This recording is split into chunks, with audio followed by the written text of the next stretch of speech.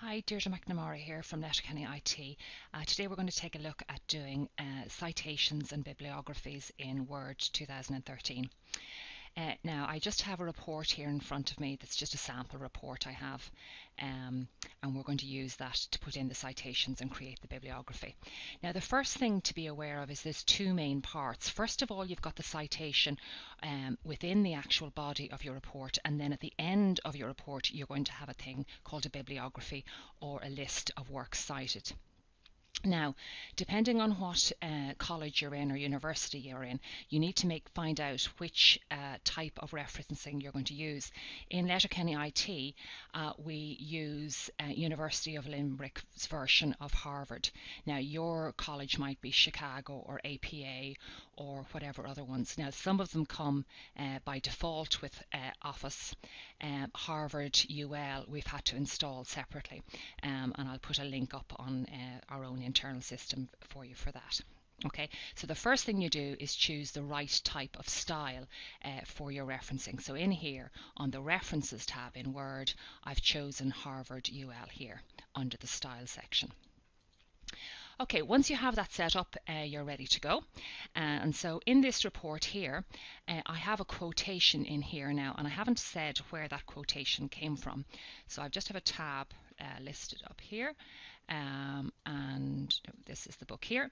This book here, I got the quotation. Okay, so here in this book here, it says that the expansion of tourism in Ireland coincided with the growing importance of landscape in British culture. So I've quoted that within my report in here. Here, the expansion of tourism in Ireland. Now, I need to say where I got that quote from. So when you're putting in your citation, you always put the citation in before the full stop. So I'm going to put in my cursor in there. I might just zoom that in a bit better for you. I put my cursor in here just before the full stop. I'll put in a space. I make sure I'm on the Referencing tab, and I click on Insert Citation, and I haven't quoted this source before, so I'm going to click on Add New Source. Okay, now the main thing to do in here is to make sure that you choose the right type of source. So this is from a book. Okay, so I'm going to scroll up, I'm going to find a book. Okay, I choose that up here, and depending on what you choose up here, different options or different fields are available down the bottom. So I need to put in the author. I never type it in directly in here. I always click on Edit in here. And I need to put in the different details of the author. So I'm going to go back to the website here, and I have the book here. This is the book here, and I just have it up in Amazon to make it a bit easier to work with. Okay, so the author of this is W.H. A. Williams, and when I look down a bit further, I discover that the person's name is William H.A. Williams. That's actually the name of the author. So I'll go back into Word in here. So Williams, okay, and William, and I'll just use the H, and I'm going to click on Add.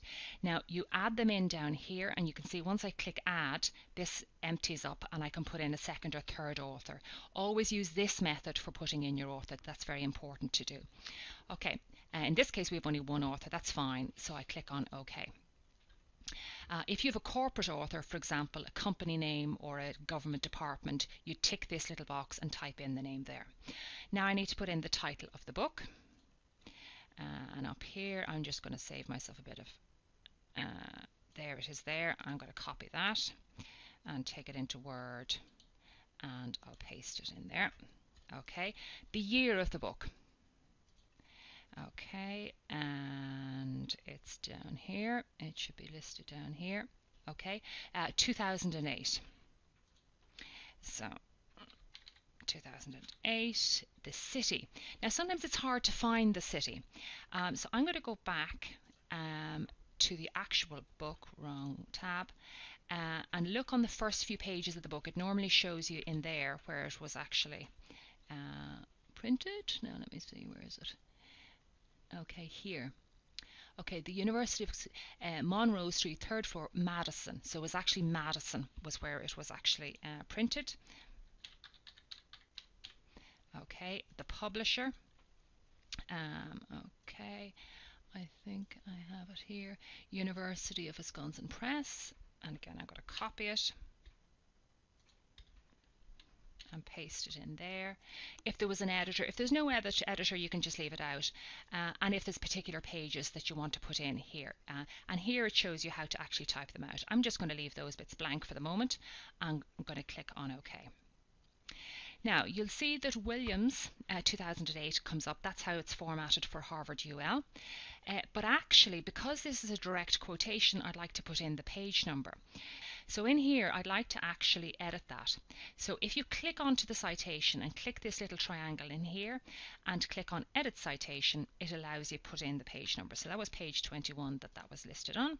And you can see that's how it's formatted in Harvard UL. So then you go on and see what else needs to be put in. In here we need to say there is no existing website showing all the scenic drive routes in Ireland. Now where did we, that's a fact. Every fact needs to be supported by some sort of reference. So where did we get this fact from? This came from a Fáilte Ireland publication that was available on the web. And in here they tell us that that fact is true. So this is the website that we got it from. So I'm just going to copy that. And I'm going to go into my document. My cursor is in the right place, it's in here, and I'm going to click on Insert Citation, Add New Source. Now, this isn't a book. It is a website, but it's actually a document from a website. So I click on that option in there. Now, in this case, this was Fáilte Ireland that wrote it. So I'm going to put in corporate author and just type in Fáilte Ireland, okay, and the URL is the web address. I have that available at the moment, so I'm just going to paste that in there. The name of the web page and the name of the website. Okay, sometimes it's hard to actually work out what these are, and you just have to make a good stab at it. Okay, this is the report's name is Wild Atlantic Way Route Identification Report. Okay, so that's kind of fairly major on it. Okay, so let's go back in here. The page is, and you'll type in here, wild. Okay.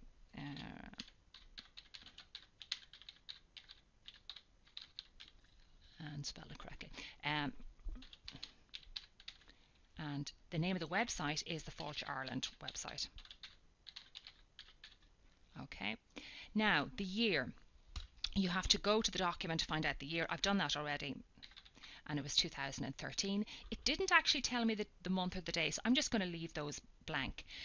Any website that you've accessed, you must say when you accessed. So you put in today's date, the date that you actually saw the page. So it's 2014, and it's May, and today is the 29th. Okay, and down here, I don't put TH, it tells you here how to actually lay it out. Ooh, capital M for me. Okay, fill in those bits. Okay, the only bits I haven't put in are the month and the day, but that actually will be fine. You have to put in the year. So click on OK, and you can see the citation has gone in directly within the body of the report. So you carry on putting in all of the other citations within your report, and then at the end of your document, so I'm down the end of my document now, I want to put in my bibliography. So all I do is make sure that if you're on the home tabs, you go to the References tab, you go to Bibliography, and you click on Bibliography, and automatically the different Fáilte Ireland, that's the one we just put in, available now, Williams, Tourism Landscape, etc. goes in automatically for you. Okay, that's the end of this video. Thank you.